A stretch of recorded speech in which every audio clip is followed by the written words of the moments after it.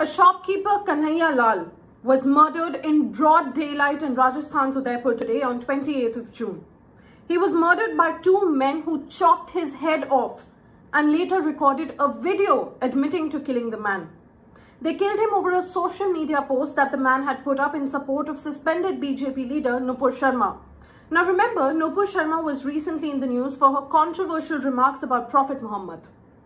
A video emerged on social media showing two men entering a tailor's shop in Udaipur and proceeding to attack him with knives.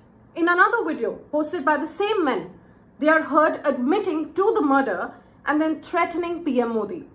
Now in the latest development, the police have arrested the two accused while they were trying to flee. But the murder has sparked massive tensions, anger and protests in Rajasthan.